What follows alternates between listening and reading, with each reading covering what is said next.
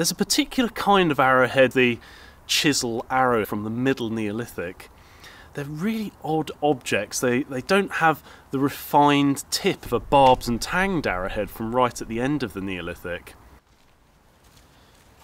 Well, clearly this arrowhead would have done a bit of damage. And if I tilt and actually look at the wound, it's not just an arrow that's gone in and created a hole, it's actually opened up a wound channel around the arrow shaft, and it's holding it open. And that's important, because if this had struck an animal or a person, it would mean that that wound channel is open, so blood would be constantly coming out at this point.